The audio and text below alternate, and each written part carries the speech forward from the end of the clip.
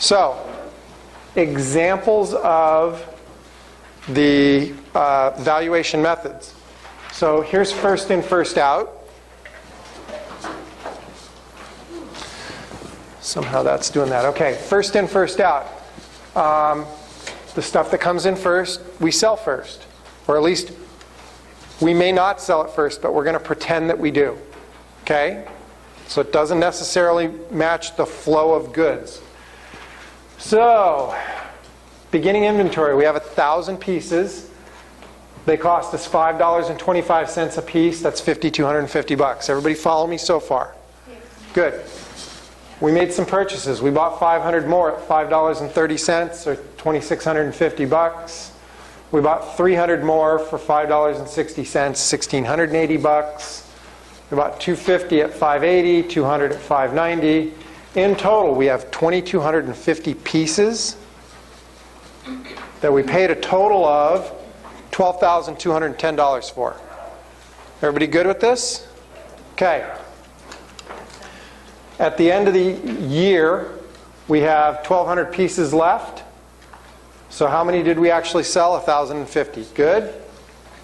How many dollars goes in cost of goods sold is the question. And what's the value of our ending inventory? Can anybody tell me? Don't even try. We're going to go to the next slide. Okay. So first in, first out. Here's all the same data. Here's how many we bought. Here's the price. Okay. Here's our ending inventory. Think about it. First in, first out. We have 1,200 pieces left.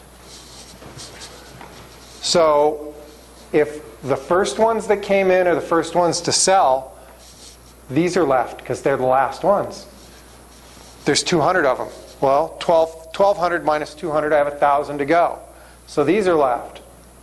That leaves me 750. These are left. Leaves me 450. These are left. Well, no, only 450 of them are left. You guys see how I backed into that? So there's 1,200 pieces at each of the individual prices. Good. So what I sold was the 1,000 at $5.25 and 50 of them at $5.30. I sold 1,050 units.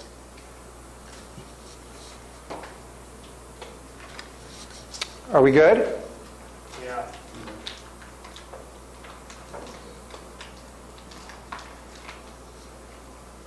So my ending inventory of what's left is worth $6,695. What I sold was $5,515. So I know what my ending inventory is. I know what my cost of goods sold is, don't I? Good? First in, first out. The first ones went first. Good? Let's see. Yeah. Oh, that's kind of a good thing. The oldest, last in, first out, the oldest items end up in inventory. The new ones are what go away. So last in, first out, same data. Same 1,200 ending inventory, same 1,050 units sold. Good? So last in, first out, I have 1,200 left, meaning all the first ones are still there. All 1,000 of them.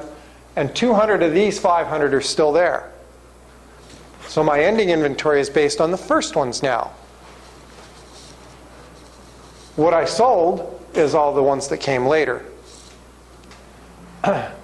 My ending inventory is worth $6,310 here and $5,900 cost of goods sold. Anybody see what's going on here? My cost of goods sold is higher because I sold the ones that cost more, the ones that came in at the end. Right? And in this world, things tend to increase in price.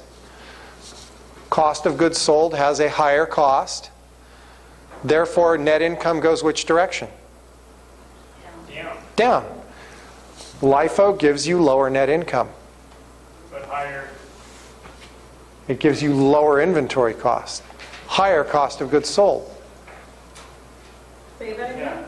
More asset.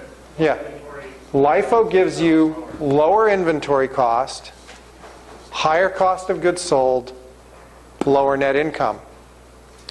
Why would you want to do that? Taxes. If I have lower net income, I pay less tax. Let's back up. First in, first out, I have higher ending inventory, lower cost of goods sold. If I have lower cost of goods sold, I have higher net income. Why would I want higher net income? I pay more tax.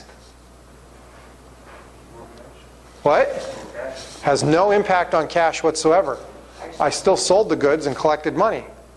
Theoretically, I sold them for the same price. This is just my cost of goods calculation. Think about it. If I'm running a publicly traded company, I have higher net income, it drives my stock price higher. If the stock price goes up and I have higher net income, my bonus is probably based on what? Both of those things. So if I'm the manager of the company, I get a bigger bonus for using FIFO. I get higher net income for using LIFO. I'm sorry, lower net income for using LIFO. I apologize. And I pay less tax. Average cost. This is fun. I love average cost. Every time you buy or sell something, you recalculate the average cost of your merchandise. Okay? Same data. Everybody's good? Nothing up my sleeve? Same data. All right? So I have 2,250 pieces that cost me $12,200. On average, each piece cost me $5.43. See how we do the math? Simple. I have 1,200 in ending inventory. 1,200 times my average cost gives me my ending inventory value. I sold 1,050 pieces. 1,050 times my average cost gives me cost of goods sold. Good? Notice FIFO gives you, let's walk through this. I got to work from this side here. I'm going to block. Sales are the same. So it theoretically has nothing to do with cash. Nothing. Beginning inventory is the same. I bought the same amount of stuff. I have the same amount of stuff available to sell. My ending inventory under first in, first out is the highest. Because I have the newest stuff at the highest cost, right? Under LIFO, I have the oldest stuff at the lowest cost. And under weighted average, it falls in between somewhere. Calculate your cost of goods sold, operating expenses. You can see that it drives your taxes to be different. So FIFO has lower cost of goods sold, higher taxes. LIFO has higher cost of goods sold, lower taxes. Weighted average falls in the middle. FIFO gives you higher profit. First in, first out. Last in, first out gives you lowest profit. But you pay the least tax. Weighted average falls in between the two. Good? I like this chart. It's great to see them compared side by side. Questions? Could you calculate LIFO and FIFO? Would you like me to? Oh, maybe. Oh, maybe. Just like this. It's easy if you break it down like this. It's a good visual. Sir? Do you mind Yes, I mind. going over the first in, first out again, the way you backed into it? I kind of missed it. I backed into it? Something like that. Okay, first in, first out. We bought a bunch of stuff. We have 1,200 left. So the first ones, I'm sorry, we had 1,200 total available. God, I can't talk. Start over. We bought some stuff. We have 1,200 left at the end. Okay? So if it's first in, first out, the beginning ones are left. So I sold the last ones. Sorry, first in, first out. Yeah. Blech. I sold the first ones. The last ones are left. These would be left. These would be left. These would be left. Think about it. 200, 450, 750, 1,200. This is what's left in inventory. These are all gone, and 50 of these are gone. So my cost of goods sold is 1,000 at the price for these, and 50 at the price for these. So my cost of goods sold is $1,515. Okay? LIFO is exactly the opposite. These are the ones that are left, or used up. Okay? All right. All of a sudden, I'm not able to talk. How late is it? Gosh. Okay. Here you go. First in, first out. And this is a good one. First in, first out, your ending inventory is the cost of the last units you brought in, which means this is about what it's going to cost you to replace that inventory if something happened to it. This is more of a market value of that inventory. Last in, first out, this matches your current cost. The stuff that you just bought and the cost that you paid now, you're treating it as if that's what I sold now. So you're matching current cost with your revenues. Weighted average averages it all out. Good? Okay.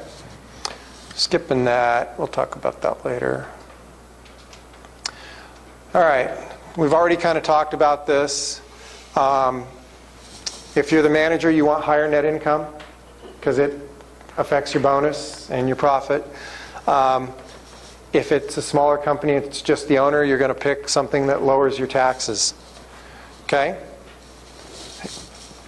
This is big. If you use LIFO, you have to. So small businesses usually use LIFO? LIFO is kind of, how do I say it? LIFO is cool if you're the business, but if you're a governmental agency or a tax agency, LIFO is not cool. And you try and shun LIFO and tell people not to use it. So this is part of it. If you use it on the tax return, you've got to do it for your financial statements. Think about it. LIFO lowers my income tax, but it lowers my profit. Think about it. If I filed a tax return using LIFO, but did my financial statements for the public using FIFO, you're kind of misleading people a little bit. So they're just saying, if you use LIFO, you're stuck with it. Now, you have a question, sir, then I'll go on. So for LIFO, as you get shipments of the thing that you're selling, Yes. You're putting that shipment out for sale? Yeah, everything's for sale, but you're treating it as if you sold that last one that came to the door, you're selling it first.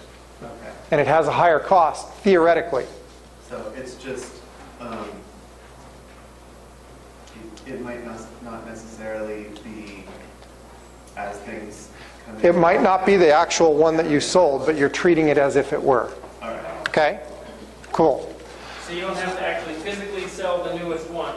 No, you do not. Just, okay. It's just that's how we're treating it. We're pretending. Okay? That's why I keep saying it does not match the movement of goods. That makes much more sense. Okay. Now, here's the other thing about LIFO. Let's say we bought something. We bought 100 at $1. $100. Right? We bought 200 at $10. We bought 200 at $20. We bought 200 at $1,000. Now, I'm doing this dramatically for a reason. If you're always selling the last ones that came in, you can end up with stuff that you bought A long time ago. 1901? 1901. 1920. 1-1-2014. Okay? So you end up with stuff that you bought a long time ago. You've achieved this lower tax and lower net income for years and years and years and years and years. But you can't change because you're stuck with this. So remember, all of a sudden now we go out and we sell,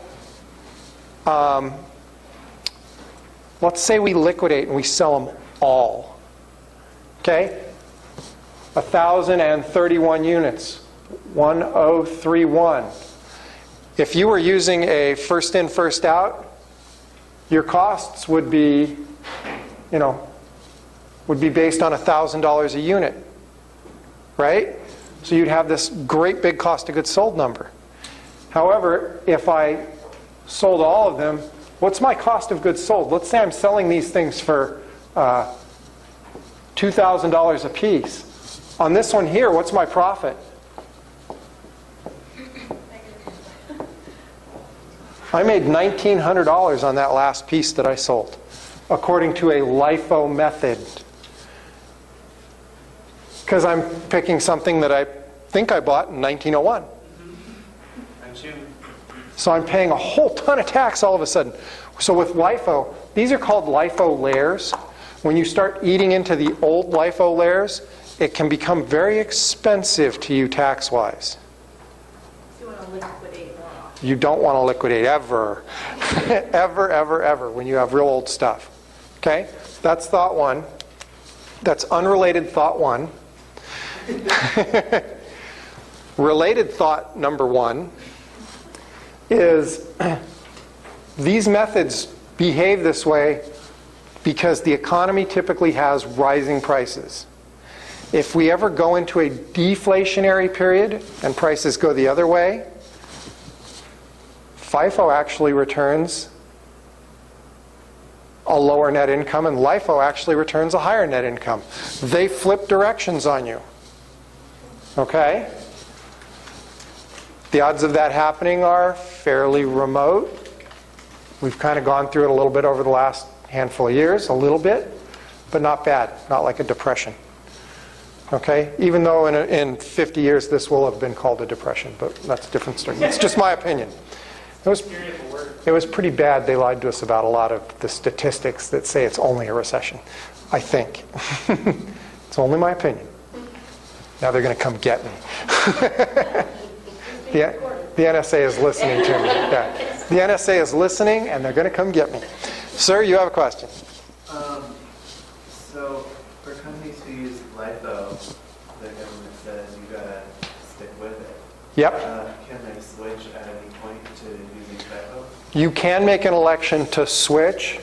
You can only do it once, and you're going to pay all the taxes on all this stuff you've got up here in these early LIFO layers. All right. Okay. Yeah, you're going to revalue all that at the later price and pay a whole bunch of tax and bring it up to current value. All right. Good? Yeah. It's a painful thing to do. What if you sold your company and the next person did it the opposite way? If you sell the stock, Yeah. they don't have a right to revalue. If you sell the assets of the company to a different company, then they get to start a whole different method based on their actual cost of what they paid you for this, which would be market value. Okay? So can you do some trickery and sell it? No. That's the legal problem. What, you're going to sell it to yourself? Yeah, sell There's related party sales rules that come into play. Okay, Yeah. so they thought of that? Yes. Yes. The IRS code comes in these great big thick volumes that are real tiny print. They thought of lots of stuff. Yeah. They've had lots of years to think of all this stuff. Okay? All right. Everybody good with this? Moving on. This is important. Lower of cost or market. So even though you calculate a valuation method, weighted average, first in, first out, last in, first out, you still give it what I'm going to call the smell test at the end. So we had a total value of about $12,000 of all that inventory. What you do is you then go and look and see, has something happened? Could I replace that for less? And if it has, then you change your valuation to the lower cost. What's the market cost? Replacement cost is another term for that. Okay? And if you have a loss, because think of it, stuff happens. If I run a store and I have a whole bunch of I have a whole bunch of iPhones on the shelf, right? I got a whole bunch of iPhone 5s on the shelf. You guys are buying them, you're paying big bucks for them. It's great. I'm making money. They're costing me $400 a piece. Okay, just making up numbers here. Apple announces tomorrow the new iPhone 6 is coming out, and they're going to cost me $400. What's the value of the old one? Well, it just tanked, right? Can I sell them for $600 anymore? No. I can replace them. I can buy the iPhone 5 from Apple for $100 now. But I paid $4. Well, under the lower of cost or market, I need to adjust my inventory value to that $100 a piece, what I can buy them for now. Because that's all it's really worth. Otherwise, I'm overstating my inventory, right? You put it on your balance sheet that it's worth $400 a piece, and you fool investors. They think, oh, look, he's got all this value up here in inventory. No, it's bogus. They're only worth $100 a piece. You're kind of lying to people, right? So you value it at lower of cost or market. You take the loss in the current period because it's a holding cost. And then if you, whatever you sell them for, you know, say I sell them for $200, my cost of goods is now $100, I have a $100 profit. Is that like a sub-account of inventory? No, this is an expense account item. Okay. So you're going to have some sort of cost of goods sold expense, obsolete inventory expense, something like that. Okay. Okay? You can call it holding expense. They put it in brackets because I've never seen it called a holding expense before. So here's an example. Oh, this is good. We're going to use high tech. Intel processors and disk drives. We have 1,000 processors and 400 disk drives. The processors cost us $250. The drives cost us $100. I can buy new processors for $200. Oops, I got a problem, right? The drives, I can buy more drives for $110.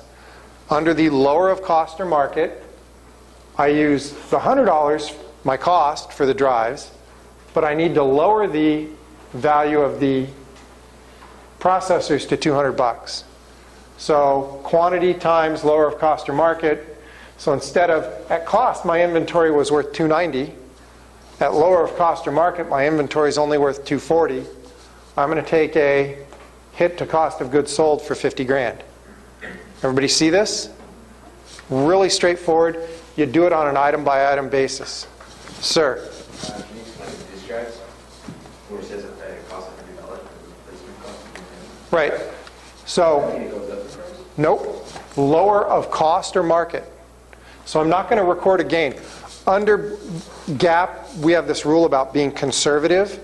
So we haven't sold this yet, so I'm not going to recognize a gain on it because I haven't sold it. I only do that when I sell it. But if I have a loss, I recognize the loss now. So I'm going to continue to show the drives at its original cost, lower of cost or market, but I have to take the processors and write them down to the market value. Good? Okay. So would you, like, underneath inventory, do you have a description? Would you say, like, evaluating cost of good, or? Yeah, no, you're going to have to say, wrote Intel processor chips down to lower of cost or market, $50 per unit times 1,000 units. Bang. Okay? Other question? Yes? How often would you be reevaluating your inventory and changing the cost? Theoretically, at least once a year. if not more often. Hopefully you don't have stuff sitting around that long. Because it's cash, remember? So, have I told you this story? When I interview people for a job, I ask them, what is inventory? What is the correct answer? It's cash. It's cash in a different form. So when a company buys inventory, they pay for it with cash, so they're taking a risk.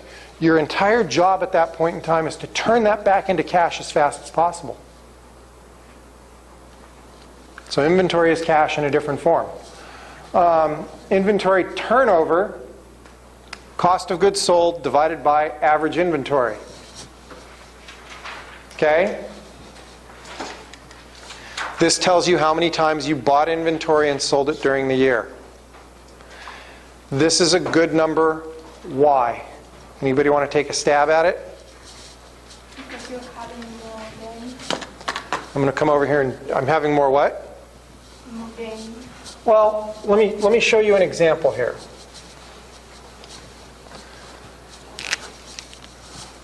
I bought 1,000 units at $10 a piece for $10,000. Okay? This is a year. Now I sold all of those for $15 a piece.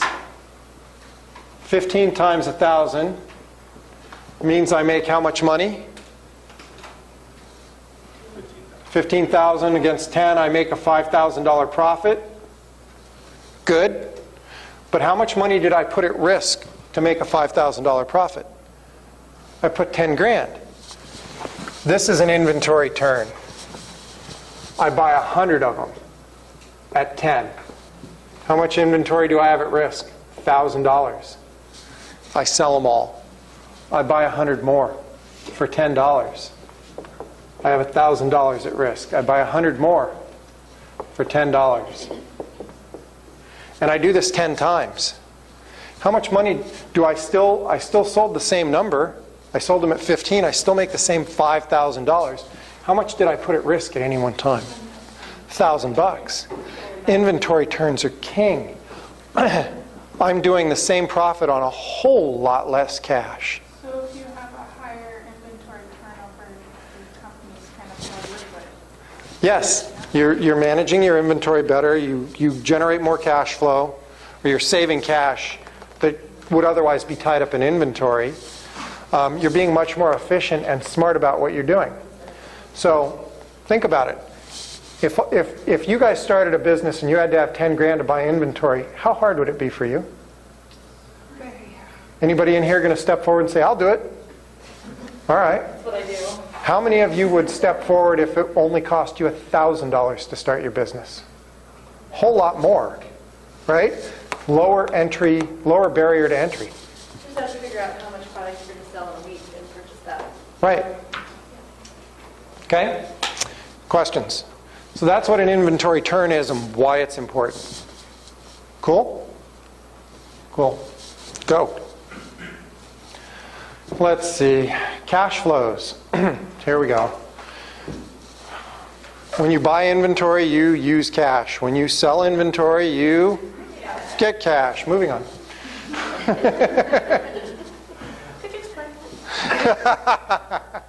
Okay.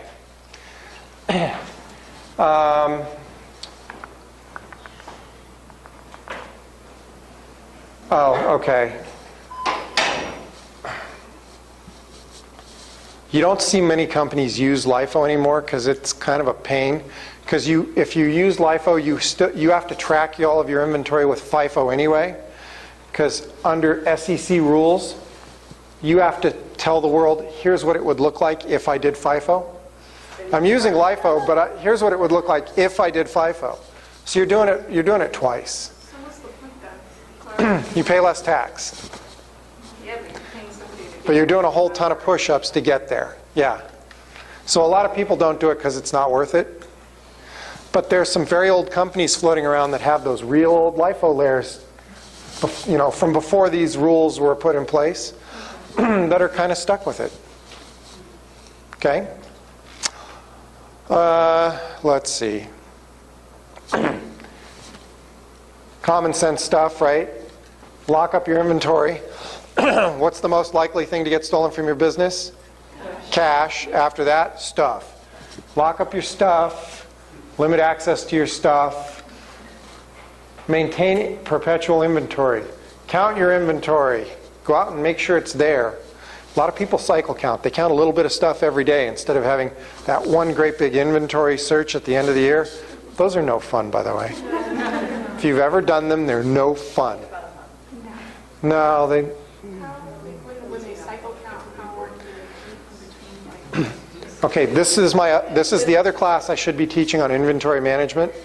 You count a little bit of stuff every day so that over a 2-week period you end up counting everything. You count the stuff that moves more often, you count it more often. You count the stuff that moves hardly ever, much less often. And you end up keeping better inventory records as a result. Okay? We could have a whole 17-week class on this, but not going there. Sir? It drives people nuts. I mean, it's an up here kind of thing. Sometimes even for me. You had a question? No, I just agree. Was that a high? Not even a thumbs up? There you go. I have to beg for them, but I got one. All right. Okay, perpetual and periodic inventory systems. These are fairly self-explanatory. A periodic inventory system was what we just showed you a minute ago, where, you know how we calculated last in, first out, and first in, first out? We did it like at the end of the year. We tracked all the purchases, calculated the value, and then backed into it. That's periodic. In the modern world, we got these great big computer things, and they'll calculate it, you know, the minute you push the button, it calculates it. So the minute you make a sale, it'll calculate it. The minute you do an inventory receipt of new stuff, it'll calculate it.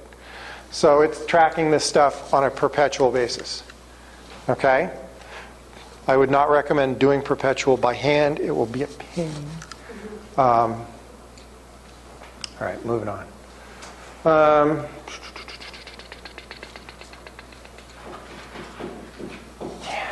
Okay. In a periodic system, we use the account called purchases. We've all seen that. In a perpetual system, the system goes and parks it right to inventory automatically. So it kind of skips that step. The rest of it I've already kind of talked about. It calculates it as you go. Every time you do a sale, it calculates cost. Good. No. Here we go. These are fun. If you make a boo-boo, because mistakes happen, right? So if your ending inventory, if you overstate the value of your inventory, say it's supposed to be $10,000, but you recorded as $12,000 worth of inventory, what happens? Your ending inventory is overstated. Your profits are lower because you've got lower cost of goods sold, so your retained earnings are off as well. So your cost of goods sold is lower, your profits are higher, your profit makes your retained earnings go up. Okay? If you understate your ending inventory, it means you have higher cost of goods sold, lower profit, which drives lower retained earnings. Good? Same thing, you can have, if I made a mistake last time, it'll have an impact on this month's income statement as well, because I start with a wrong beginning inventory. Okay? So, and these are reversed though. So if I have overstated inventory, it doesn't affect my ending, that's my beginning that's overstated, but it creates lower net income. And if I understate it, it creates higher net income. Cool? Conceptually, you got to kind of think this one through. Questions on it? All right. Well, we're good. Let's stare at this one some more. You might see something like this on an exam. Cool? Okay. I said might. I don't know how near of a future. Let's come over here. Let's do it over here. I'm going to grab this color first. Color, color, color. Okay. So my beginning inventory is 10,000. My ending inventory is 6,000. Cost of goods sold 45, right? Let's say I mess this up and I overstate my ending inventory and it's 8. It's supposed to be 6, but I record it as 8. What happens to my net income? Goes down. Good? Okay. I think that's the easy one. Let's monkey with beginning inventory. Let's say this is understated. It's supposed to be 10, but we record it as 5. What happens? My delivered cost of goods sold goes down. Oh, no, that stays the same. My cost available goes down to 46. 46 minus 6. My cost of goods sold becomes 40. So it drops quite a bit, right? If I overstate it, on the other hand, this becomes 56. 56 minus that creates 50,000 cost of goods sold.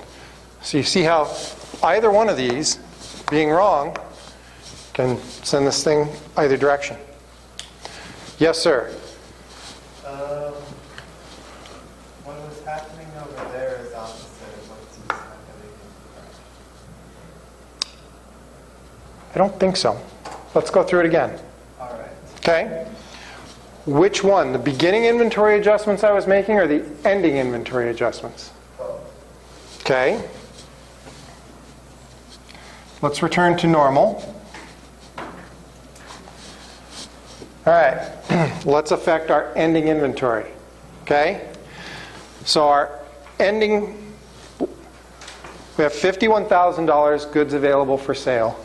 Our ending inventory, instead of being 6, is overstated and it's 10. This is like you count a pallet of goods twice on accident. Yeah. Okay. Okay. 10,000 ending inventory leaves me a cost of goods sold of 41. Let's come match it against this. My ending inventory is overstated, so my ending inventory is too high. My cost of goods sold is lower. It went down from 45 to 41, which means my net income will go up. Okay? All right, cool. All right. So if we memorize this with a we'll be okay. You know, you're better off if you understand the concept rather than just memorizing the chart. You guys want to do a few more of them, or are you good? Sir? I just have one quick question. I might be misreading, but like if you overstate your inventory on one inventory period, then your beginning inventory for the following one is less. So why the NA or the don't have to do with each other? Okay, so down here we just overstated our ending inventory. Yeah. The following month, this becomes the beginning inventory up here. And then let's say we get our ending inventory correct. So my ending inventory is not off, is all that's saying. NA, no, yeah. But it still is going to have an impact on my cost of goods sold. So those two aren't really related, like the beginning doesn't follow that ending inventory, they're kind of separate. Yeah, but if you have a beginning inventory problem and you rectify it by getting it right this month, it still has an impact on your profitability, your net income down here, and your cost of goods sold. Okay? Questions? Because it was the wrong number to begin with, right? Yeah, it was wrong to begin with, but we fixed it. Still. It's still creating havoc. But it won't create havoc next month because we fixed it. That's very interesting. So on a test, you said we might see this on a test, like what do we... I think it's a good idea, don't you? I accept your suggestion. Are you just going to have like this graph and like have us put like plus and minuses on like how it'll affect, or what do you... I don't know. I haven't thought it up yet. I may ask you if beginning inventory is overstated, what happens to net income? It'd probably be on the multiple. So it'd be like a shorthand. Yeah. Or I'll draw out a little chart and make you calculate it and show me, or I don't know yet. I got to come up with something. So it'll be on a Well, the quiz is done. The quiz went live a couple hours ago, so it's now going to be on an exam. Yeah. And that's due by Wednesday at 6. Wednesday at 6, yeah. Okay? Questions? Answers? Can you just do one more? Can I do one more? Yes. Which kind would you like to do?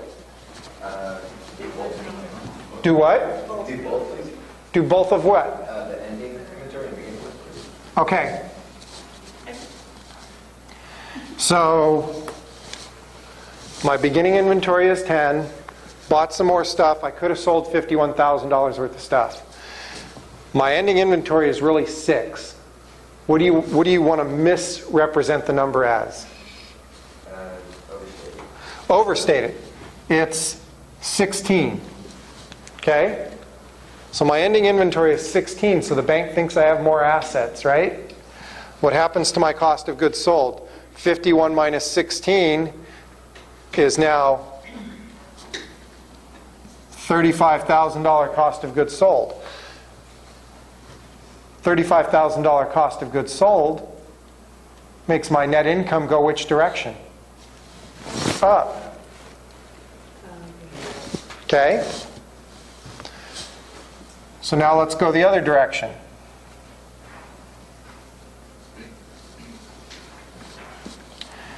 Beginning inventory is supposed to be 10. What do you want to make it?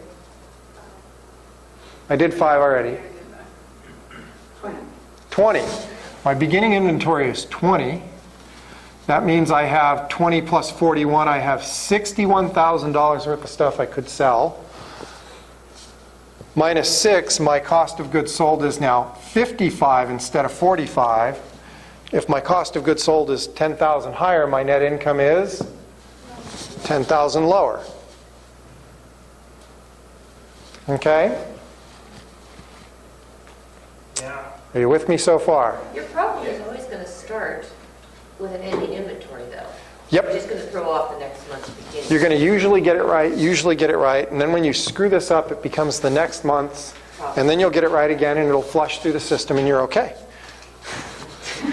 But it's going to screw up 2 months or 2 years, whatever time frame you're doing. If it's years, you're going to screw up 2 years worth of stuff, which isn't good. Do you have to go back and do the 2 years each month? If you're publishing publicly traded financial SEC stuff, you got to go back and say, hey, we screwed up, here you go. And then all of a sudden nobody has any confidence in your stuff anymore. So nobody ever does that. No, you have to. Yeah, it used to be you didn't, but now you do. It's a big, big deal. Restatements have become a fairly common thing. Do you get like a fine or something if you have to resubmit something? Or I don't think so. No. As long as you do it, you just look stupid, yeah. Has anybody recently done that? Happens all the time. Look it up. Google accounting restatements. They'll pop up. There'll be a bunch of them. Other questions? Yes, just in the case of a small business and you want to fix that, what did you do? Just an adjustment? Or? No, you let it flush through the next month or year. Unless you go back and restate, then you correct this and reissue correct statements. In the old days, it would just flow forward and get corrected the following period. So Yes. No, yes, ma'am. I was going to ask if you could show an example of how it fixes itself. Okay. Here we go. So, I need to create an example. So this goes back to 10, 41, 51. 6 gives you 45. Good? So instead of going with 6, we're going to go with 16. 16 gives me $35,000 cost of goods sold. So my net income is plus 10. Yes? Everyone agrees? Yeah. Okay. The following year, 16 becomes my beginning inventory. Good? I'm going to assume everything else is the same. 40, 1, minus 1, 1, 41, 51. Ending inventory. Now we're going to get my ending inventory right. 6. Oops, I did my math wrong. I apologize. 41 plus 16 is not 51. It's 57, yes? Ending inventory is 6. Cost of goods sold is now 51. Okay? If I had gotten it right over there, this would have been 6 plus 41 is 47. Minus 6, cost of goods sold is 41. So if my cost of goods sold is 51, my net income is $10,000 too low, but between the two, they cancel out, I'm good. So it corrects itself as soon as I get that ending inventory right. Too fast, or did I do okay? You're good? Okay. Other questions? Other answers? What do you guys want to do next? Go home is the right answer. See you next week.